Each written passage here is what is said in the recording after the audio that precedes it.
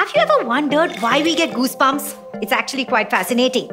Just imagine that you're watching a scary movie or listening to an emotional song and suddenly your skin is covered in tiny bumps. Well, let's see the science behind this. Goosebumps are more than just a reaction. They are a reflexive response that our bodies have evolved over millions of years. When our ancestors were hairier and lived in colder climates, these bumps played a crucial role in keeping them warm.